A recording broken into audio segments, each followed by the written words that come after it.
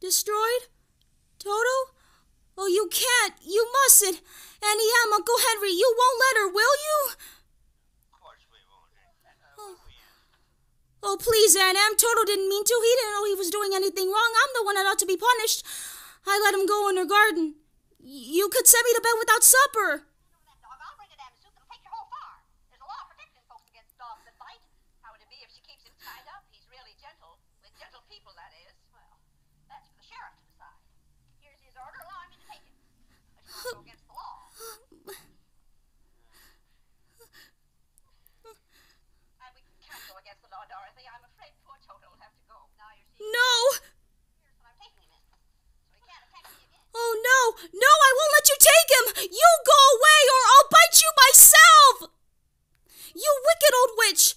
Uncle Henry, Auntie Em, don't let her take Toto! Don't let her take him, please! Stop her! Oh, don't, Uncle Henry. Oh, Toto!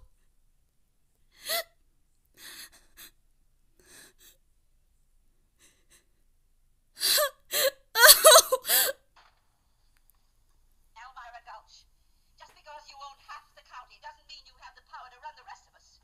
For 23 years I've been dying to tell you what I thought of you. And now, well, being a Christian woman, I can't say it.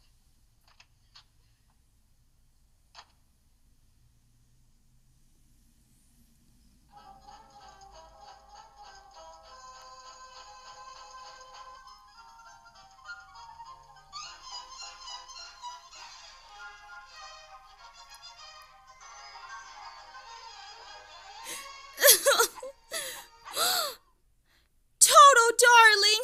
Oh, I got you back! You came back! Oh, I'm so glad! She'll be coming back for you. Oh, we got to get away! We got to run away!